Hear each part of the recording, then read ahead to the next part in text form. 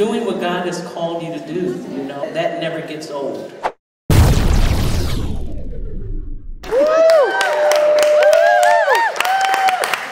I believe it. Hello. Wow. And I talk about this all the time, how relevant you still are. How does that happen? What do you think about the fact that you've been doing this 30 years longer? Longer. Yeah, 40 years. And you're still so relevant as an artist, as a performer. Speak on it.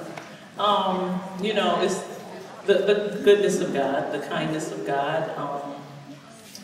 You just, first of all, the gospel is always relevant to me.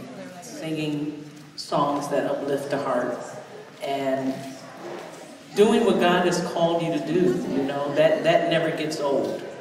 And as long as God has anointed me to sing His praises and He's using it for His glory, I think I will remain relevant. Also having great people around me, you know.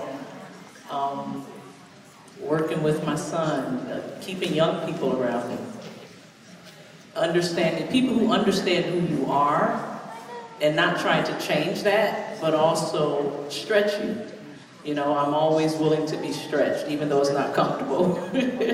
But really, it's just God. He's just faithful, and He's called me to keep going. You know, and I'll do it until He tells me I can stay home with my grandkids. Congratulations. Thank you. You're so well respected in the Christian community. You and your family, we just love you. And you know, there's a running joke within the community, ain't nobody more saved than CeCe Winans. But I'm wondering, was there ever a time where you maybe felt far from God or backslid? And if so, how did you find your way back? There's definitely been times where you feel far from God, but I've always, because of my parents and because of the way I was raised, no matter what I go through in life, I run towards God. I did that as a teenager, I did that as a young person, my married life, my kids, my grandkids.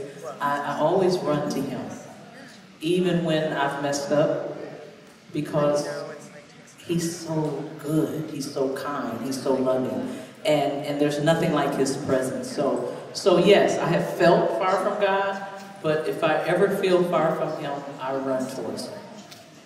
Amen? Awesome. One thing I know for sure, I might not understand all the things that are happening and why God is doing it, but I know that it's not about me. It's so much about the platform that He's trusting me with, because that's who I represent. I represent Jesus. I'm His ambassador, and I'm very clear on that. You know, and so I prayed tonight, whatever I said, that He was able to use, whatever we sang tonight, they blessed us just for us to be able to sing, That's My King tonight. My prayer was all day, Lord, anoint it, do something that only You can do. And so I'm just going to believe He did that. I'm here for Him. But I'm totally humbled to win this tonight, and especially in the company that I was in. I mean, come on, guys. Thank you. Thank you so much. Thank you, thank you, thank you. Thank you all.